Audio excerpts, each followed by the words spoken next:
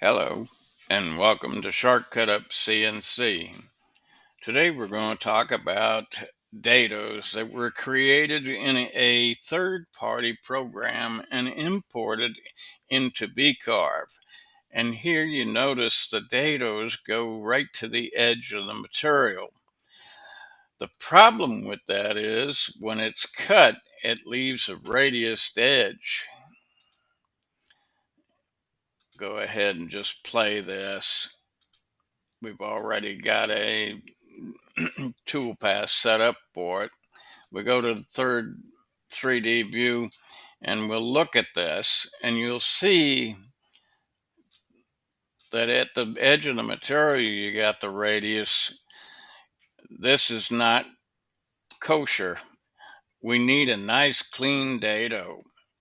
So what we've done is we've created a gadget that will take the original dados and create new dados by extending them beyond the sheet of material.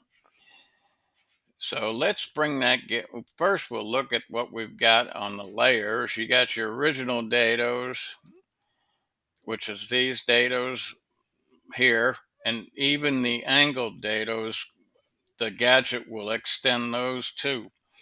So we've got several different types of dados here, and they all go to the edge of the material. And that creates the problem at the edge of the material. So what we'll do is we'll go to our gadget, the extender gadget. Of course, you've got to have the dados highlighted. So there's my message stating no vector selected. So what we'll do is we'll grab all the vectors and we'll go back and choose the gadget again. Here you see the problem issue in a picture on the gadget. And here's the information that you need to fill in. First, this is a tool that you're going to use.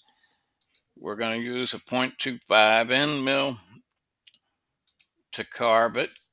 Our material is 1 inch thick. So the dado depth we've got set to default as 0.5.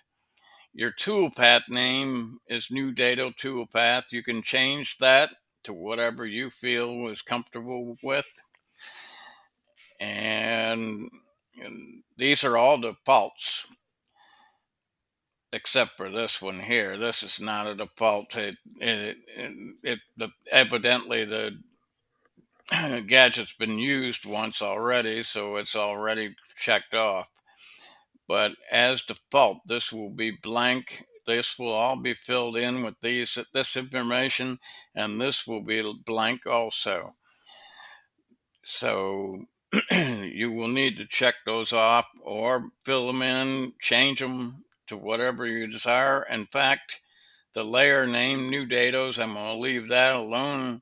The dado allowance, I'm going to change, well, let's see, the radius to 0.25 end mill we're using.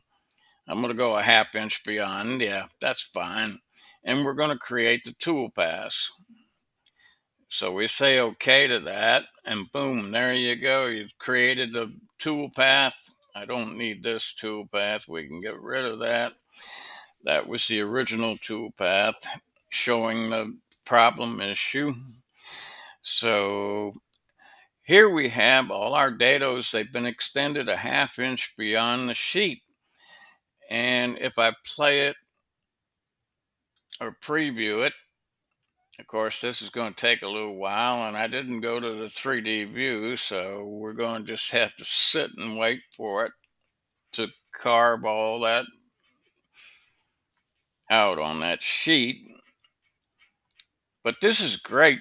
Even works on an angle. No matter what angle you have on your dado, it will cut that dado out.